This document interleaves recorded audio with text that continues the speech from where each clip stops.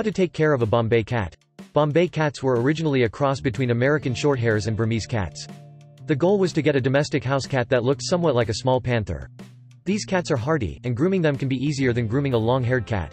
They are relatively healthy with a few exceptions. Because they are inquisitive, energetic cats, they do need some stimulation to be happy, but luckily, it doesn't take much to engage them. Grooming a Bombay cat.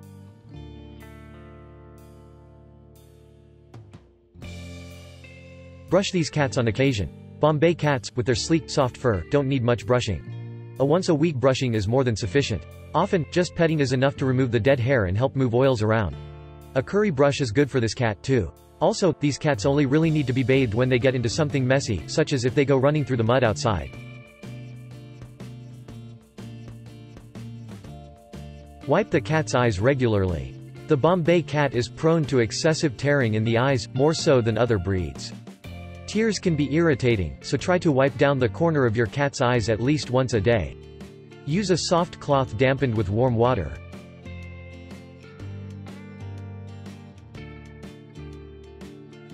Clean its ears. Bombays, like all cats, need their ears cleaned regularly. Clean them when you notice a buildup of wax on the inside. Ask your vet for a good cleaner, then use a cotton ball or swab moistened with that cleaner to gently bathe the inside of the cat's ears.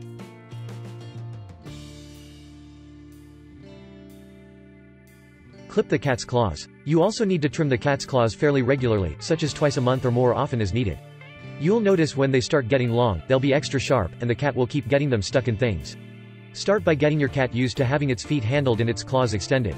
Then get it used to the noise of the clippers. You can practice on a piece of spaghetti with the cat nearby. When it comes time to trim, have the cat in your lap with its head away from you. Lift up one of its paws. Push gently on one of the cat's pads, extending the claw. Before trimming, make sure you can see the pink nerve and blood vessel inside the nail. Avoid clipping that. Remember, your cat may become impatient. You may need to do its nails in more than one session.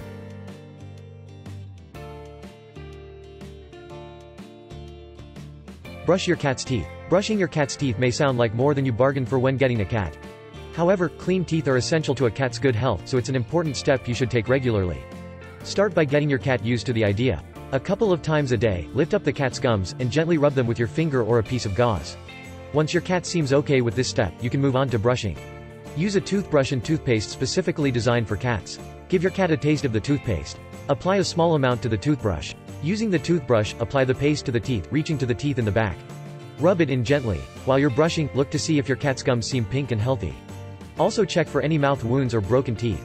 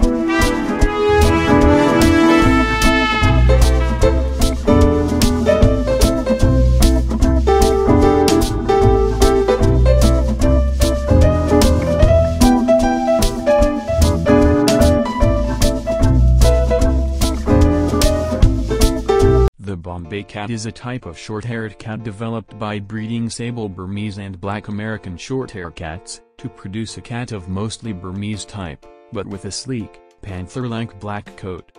Bombay is the name given to black cats of the Asian group. The Bombay cat is also called the Black Mamba, and nicknamed the mini-panther. The breed was developed by Nikki Horner, a breeder from Louisville, Kentucky, who, starting in 1958, attempted to create a breed of cat that resembled a miniature black panther. The first attempt was a failure, but the second, in 1965, was successful. The breed was officially recognized and registered by the Cat Fanciers Association in 1970 and the International Cat Association in 1979. The Bombay is a short-haired breed of domestic cat, closely related to the Burmese. Bombay cats are typically characterized as having an all-black coat, black soles, black nose and mouth, with copper or green eyes. The close-lying, sleek and glossy black coat is generally colored to the roots, with little or no paling. The Bombay has a medium body build that is muscular. Their weight is usually 8 to 15 pounds, 3.6 to 6.8 kilograms, with males typically being heavier than females. A healthy Bombay can live approximately 15 to 20 years. They can have some sinus problems, stuffy noses and gingivitis. Their food intake should be controlled to avoid overfeeding. Bombay cats are highly social and brave. They are attached to their families and crave attention. For this reason, cats of this breed are highly suitable for children. Most Bombay cats are not independent, however many older Bombays are more independent when compared with younger cats. They seek attention from their owners and people around them often and dislike being left alone for extended periods of time. Although they like to be around people generally, Bombay cats also tend to have a certain person whom they pay special attention to in their lives. Overall, the Bombay breed is intelligent, playful, and attention-seeking.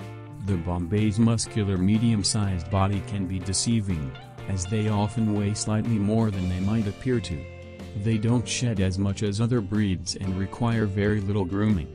They get along well with other cats, as they have an established pecking order in the household. They have a loud distinctive purr. Bombay cats are known to be vocal and they cry and meow more than other cats.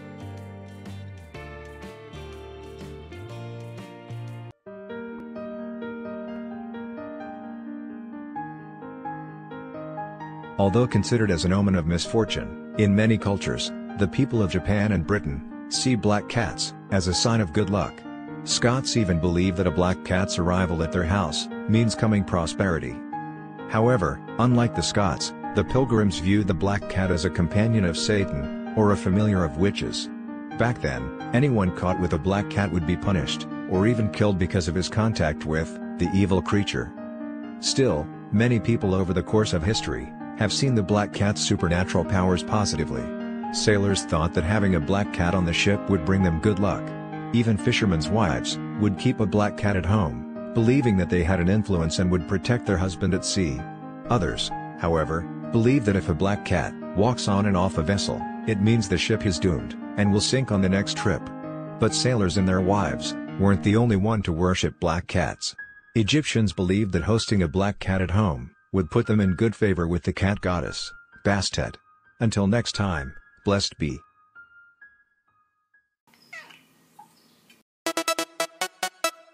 Don't stop.